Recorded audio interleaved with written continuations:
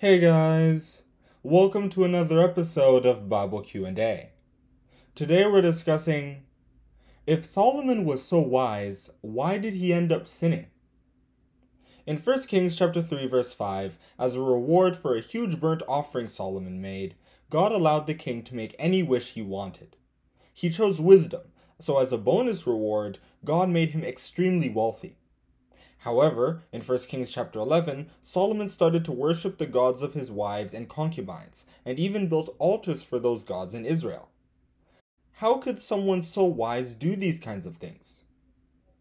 Well, it's because wisdom was only Solomon's second biggest character trait. Flamboyance was his first. He loved to show off and make a spectacle. He liked wisdom, sure, but he wanted to use it to enhance his reputation.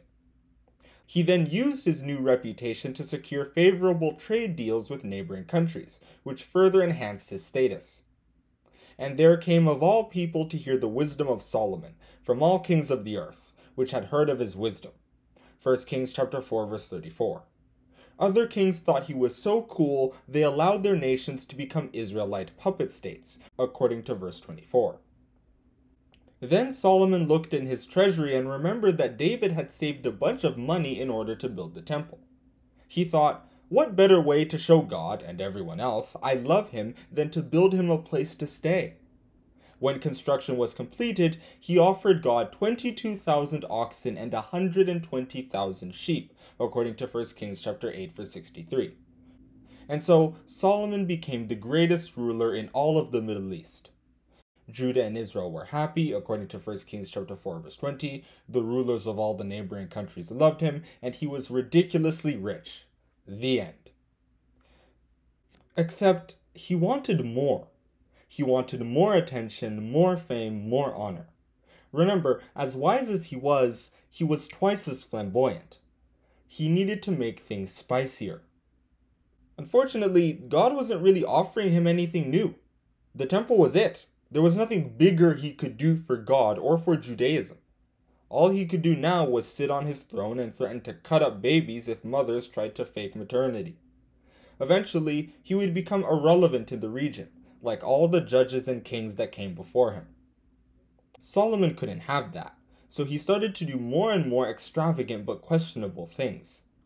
In 1 Kings chapter 3, he married Pharaoh's daughter for political reasons, but in 1 Kings chapter 11, he started quote-unquote marrying hundreds and hundreds of women just for fun. He started building altars for their gods so they could pray to them while they were away from home, just before it was time for bed. He also wanted more and more money, and since everyone in the known world was emptying their treasuries for him, the only way he could make money now was to tax his own people. He started overworking them, according to 1 Kings chapter 12 verse 4, which would cause big problems later on. God told him to go back to a simpler life in 1 Kings chapter 11 verse 10, but it was too late. Solomon couldn't stop having all this fun just to go back to being a common judge. He continued to live life on the edge until the country was on the edge of breaking apart. What the story of Solomon teaches us is that it doesn't matter what you know or how much you know. Smokers know that smoking causes health problems, but they still buy cigarettes.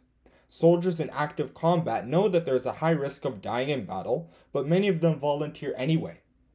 What matters is what you want. That will trump anything and everything you know.